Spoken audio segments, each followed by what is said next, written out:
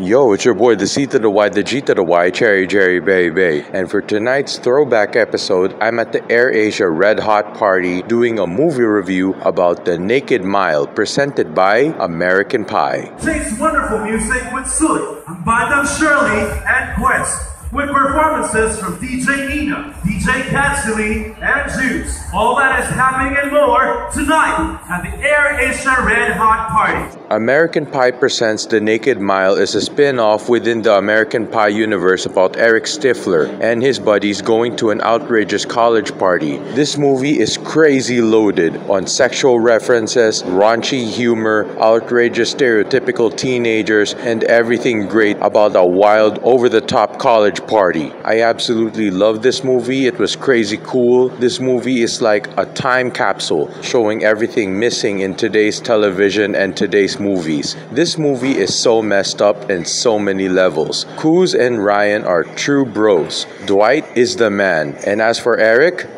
is the nice guy. I like how Eric is not the usual Stifler that we've seen in American Pie movies. I like how relatable Eric is because being the nice guy is great, but the constant bullying and the peer pressure can be frustrating. I love how the little people are depicted in this movie because in a lot of movies, little people are depicted as wimps, sidekicks. If it's degrading, it's probably a little person. But in this movie, that's totally not the case. The little people in this movie are totally awesome. The only thing that I don't like about this movie is the frequent use of derogatory terms and that it's being used by the good guys in this movie rather than the bad guys. I understand that it was a different time and people were still developing. I'm just glad that society eventually progressed and chose to be more compassionate towards people who are lesser than them. I still love this movie regardless. I totally recommend watching American Pie Presents The Naked Mile as long as you're not a butthurt snowflake and just looking for a crazy good movie for the weekend. Let me know in the comments down below if you'd ever run a naked mile. Personally, I would totally love to run a naked mile. Running around naked for a kilometer or two, that's awesome, man.